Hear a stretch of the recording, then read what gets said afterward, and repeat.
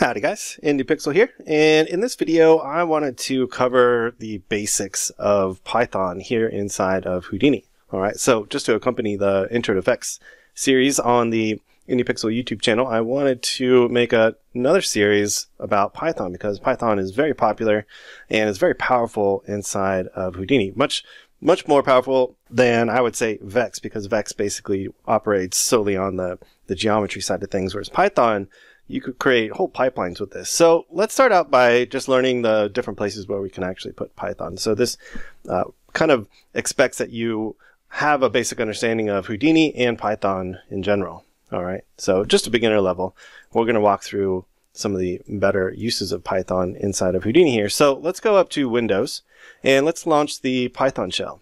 All right, so also take note that I am currently using Houdini 18. All right, so fresh and new. And you can see here that I've already gone ahead and created some code in here. All right, so what we can do with this is we can actually go and access this object level reference right here. So if we were to come in here and type something like obj equals who.node and type in 2 quotation marks / and obj, what that does is it gets us a reference to this obj object inside of Python. And with that, we now have access to this space in here. Okay, cool. So with that, we can now then say obj.create node. All right, and we want to pass in a geo node. All right, so we want to create a geo node and we want to give it a name of my geo, so underscore geo. And look at that, we've actually created a geometry node.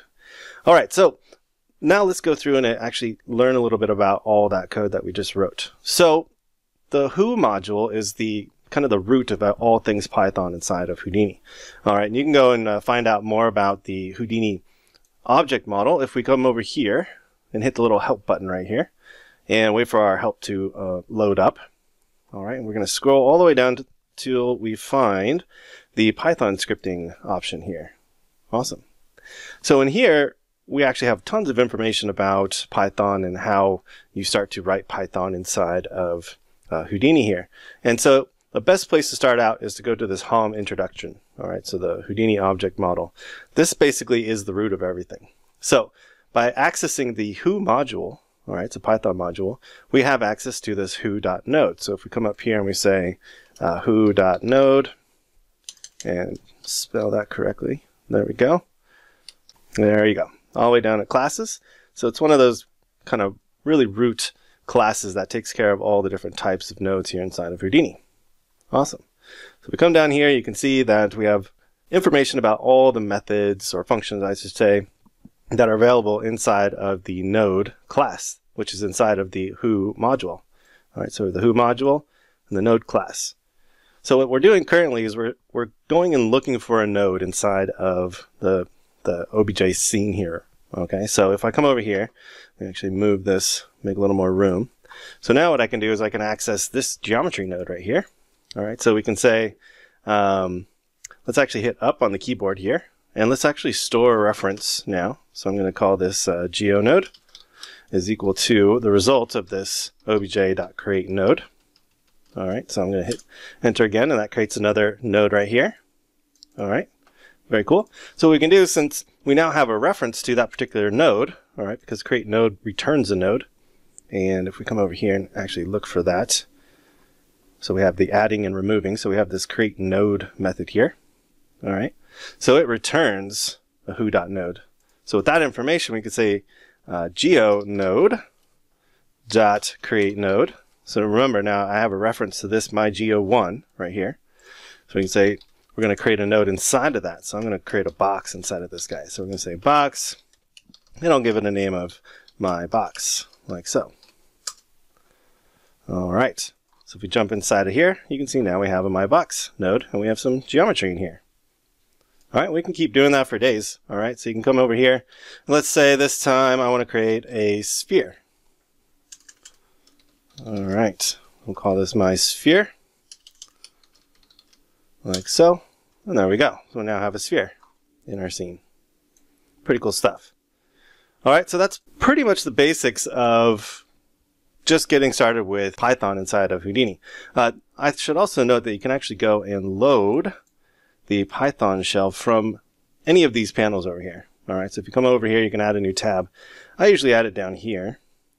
All right, so I'm going to go in here, and you can see now we have the Python shell. And the cool thing about this is I actually still have references to my variables or my objects that I created in that other Python shell. So I can say geonode.create node, like so. I need to just make sure I spell the function correctly. And this time I am going to do a subnet. We'll call this my subnet, like so. And look at that. So we still have references to our actual nodes that we got in this other Python shell. So you can work, between those two. They're exactly the same. It's just this one's floating and this one's docked. All right. So with that, let's move on and talk about other places where we can go and put Python and how we can start to build up quite a nice set of foundational knowledge of how to use Python inside of Houdini. The next area that is of interest when you are starting to work with Python inside of Houdini is the session module. All right, so if we were to come up to Windows up here and we go to the Python source editor, what we can do is we can write to this who.session module. Now this who.session is basically a part of this particular HIP file. All right, so it'll actually go. It's embedded into that HIP file. All right, so which is why I should probably go and save this to my desktop. I'm just going to save it there for now. We'll just call this Python 01.hip. All right, so now this particular Python module is now embedded into my HIP file. So what we could do is we can start to write some code that we can access from the shell. Okay, so let's say we want to kind of replicate what we're doing over here. All right, so maybe we'll take this a little bit farther. Let's get rid of all this stuff.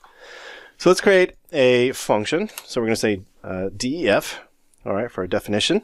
And we're going to call this create some nodes, like so. All right, there we go. So that's the start of our Python function right there. So what we need to do is get a reference to obj. All right, remember that's this area right here. We want to get this object so we can add stuff to it.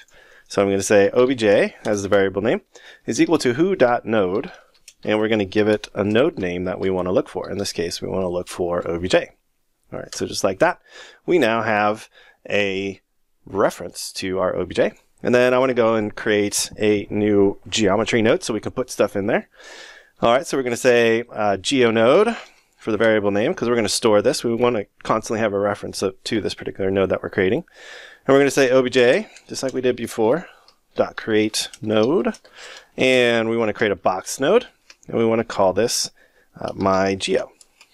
Underscore geo. Now it's very important that you don't have spaces in this. If you do, then Houdini is going to throw an error for you because it doesn't like having spaces in the node name labels. Always underscores. You'll notice that if you come in here and you create a geometry node and you say my space box, it automatically adds the underscore for you. All right. So just something to keep note. Also, if you ever want to find out the type of the node that you want to create, let's say, for instance, I'll go and create Taurus. All right, and we'll drop that down. You can always go and hit this little info button right here, and you'll notice that in these parentheses here we have the Taurus type. All right, so that's what you would type into right here. That's that type of node. All right, so now we've got that all set up. All right. So let's actually see if this is working. Remember, this is our embedded module, and we've created a function right here. So let's hit apply. We're going to not hit accept just yet. And now what I can do is I can come down to the Python shell, and I can say who.session. So we can come down here, use their little IntelliSense, and we can say who.session dot create some nodes. Notice how it's populated in that IntelliSense. So I'm going to hit enter, and you can see I get some errors over here. And that's because I created the wrong type of node. So you can see that at the very bottom of the error message, we get this invalid node type name. And that's because currently I'm trying to add a node to obj. All right. And this is object level stuff. So we don't have a box node. We need to create a geo node or geometry node. There we go. Hit apply. And there we go. Let's test this out now. So I can just hit up on the keyboard to get to the last line. Hit enter. And look at that. We just created a geonode. So let's delete that.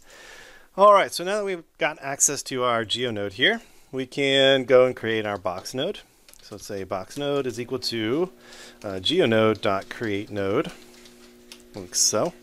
And let's add a box, because now we're at the SOP level. So remember, we have different node types when we're at the OBJ level compared to when we're at the SOP level. All right, so now I have access to the box node type because I'm inside of a object level node.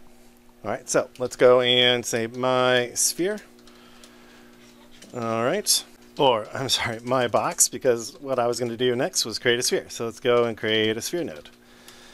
Because what I want to do is I want to hook these two guys up together. So I'm going to wire them together and set all the display flags. So let's go and create node, and let's create a sphere type, which is another type of SOP node. All right, we'll call this my sphere. There we go. All right, so let's hit apply and come down to our Python shell over here and just hit up once so we get to the last function call. And there we go. So now we have our my geo node, and look at that. We have a sphere and a box. And what I want to do now is I actually want to wire the sphere into the box. All right, so to do that, we're going to utilize the set input. So let's say set input. Let's look for that. So here we go, who.node.setInput. All right, so let's take a look at that guy. So all we need to do is give it an input index. All right, thankfully both these nodes just have a single index, so that'll be really easy. And then we have item to become input. So basically what we need to do is we need to tell the my box that we want the my sphere node to be the input. And then we need to set the output index from our sphere node. All right, so let's watch this in action. All right, so I'm going to say, let's make another line here. We're going to say box node dot set input. All right, and that works because remember, the box node is a node, so it's a who.node type. All right, and the node type is box. You can always go and actually print this out. So let's come down to the Python shell. I just want to make sure you guys understand this. So I can say who.node, and actually I need to store this as a reference. So let's get the box node, and let's say that it's equal to who.node, and we need to get a reference from obj down to my geo down to my box. And then what we can do with that is we can say print box node dot type. And look at that. So it's a SOP node type, and for SOP box. So that's the type, and it's a SOP node. All right, so I just want to make sure you guys saw that. So now that we know that it's a SOP node type or of node type, all right, we can set its input. And I'm going to say we want to set the 0 input, so the first input there. And I want to set the input object as the sphere node. And the output from the sphere node is going to be 0. There we go. So let's hit apply. Very cool. Let's jump up and out and delete this guy. And then come to our Python shell and hit up twice there, or 3 times, to get back to our function call. All right, and there we go. So now we have my geo, and look at that. Our sphere is now hooked into our box. Awesome. So what if we wanted to actually set the display flag for this my sphere? It's pretty easy to do. All we need to do is come over into our Python source editor here, and we're going to say sphere node. All right, and we're going to say display or set display flag, like so. And we just need to set it to 1 for on. All right, so let's hit apply, and let's go and delete everything here. And let's hit up once and hit enter. And it looks like I missed an S. So let's set that guy. There we go. Hit apply and hit up one more time. Let's make sure we clear out our OBJ scene there. There we go. So now inside of here, you can see that my sphere is now set with the display flag, but the box has the render flag set. So we just need to fix that. We just need to say sphere node dot set render flag to 1, like so. All right, cool. So let's go and run that one more time. Delete these guys, hit enter, and look at that. We've now dynamically set up a node structure. Obviously it's not very fancy or anything like that, but that should give you a basic idea of how to start to work with nodes and how to create nodes and manipulate them, stuff like that. So I want to show one more thing. Now that we've got this definition or this function up here all set up, we can actually create a shelf tool for this. All right, so let's go do that. I'm going to hit accept over here.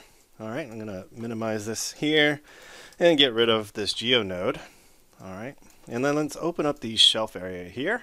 I usually keep it closed because I don't honestly use the shelf very much. I do everything down here and code, stuff like that. But it's really useful sometimes to actually have a custom shelf if you're working on a particular project, you know, at work or something like that. So I'm going to come up here and go to shelves, or actually new shelf over here. And that's going to pop open the new shelf wizard here that we have. And I'm going to give this the name of indie shelf. And we'll say indie -pixel for the label. Hit apply and accept. All right, so inside of here, we can also write a little bit of Python inside of a tool. So let's go and right click on the shelf, say new tool. And I'm going to give this new tool a name of node creator, something like that. So we're going to call this make nodes. Yeah, a good t-shirt actually. All right. And inside of the script editor over here, or in that tab, you can write Python. In this case, because I've already typed in a bunch of Python into my source editor over here, I just want to have this particular tool call this particular function. All right, so all we need to do is access the who.session. Look at that. Create some nodes. All right, we're going to hit apply and accept. And when I hit my tool, I get everything all set up for me. Pretty awesome. And that really is just scratching the surface when it comes to Houdini and Python. There's so much you can do to automate all this stuff. But you know, you got to start somewhere. And in my opinion, that's a really good place to start. It's just understanding where to put Python inside of the different areas inside of Houdini. And also just how to work with the nodes, some of the more basic functions and classes. All right, so those are kind of the bare bones things. One last thing I want to do is just edit this tool. So I'm going to right click on my tool, go to edit tool, and go back to the options and change the icon, because that is just something fun to do. It's awesome to customize your own tools. Yeah, so let's go get a logo here, and I'm going to go and get one of the Indie Pixel logos. And look at that. Pretty cool stuff. All right, so I'm going to leave you guys there in this video. I'm going to continue this whole series, and each week or every other week, make a new Python video. We'll start making some tools, and I'll show you guys some more tricks and stuff of how to automate like rendering or exporting, and lots of cool stuff you can do. All right, so thanks so much, guys. Really appreciate it. Talk to you soon.